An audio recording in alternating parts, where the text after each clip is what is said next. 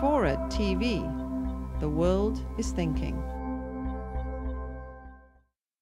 One of the things that Hans's paper points out very clearly is something that I think is not well understood, even by quite sophisticated people.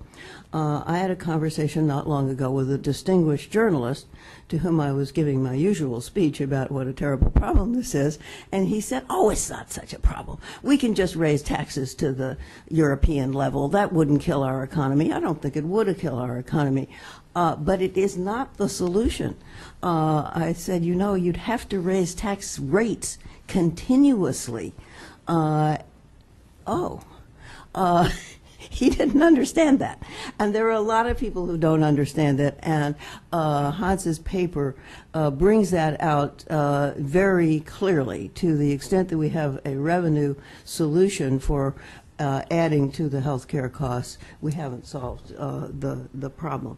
What the most attractive solutions, I think, are in reallocation within the health sector over time. Now, as Jim points out, that's real hard, but I'm a glass half full person.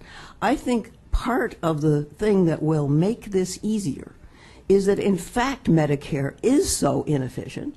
There is so much scope within our largest program for doing things more efficiently. That doesn't solve the problem in the long run, because a lot of what one might do are one-time savings, which don't necessarily bend the curve permanently. But a series of one-time savings is pretty good stuff. And I am not sure that Jim's pessimism about Medicare, it is a very large payer, and when the reimbursement systems are changed, we know this because of what happened with DRGs, you change the whole system. And the potential for doing better reimbursement structures based on evidence, I think, is very great.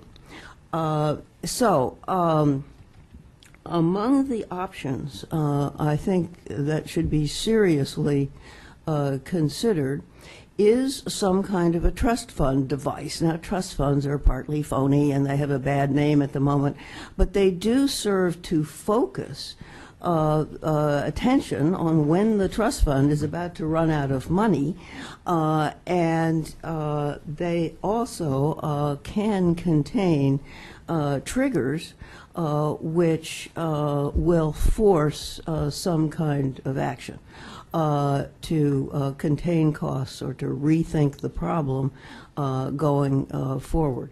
So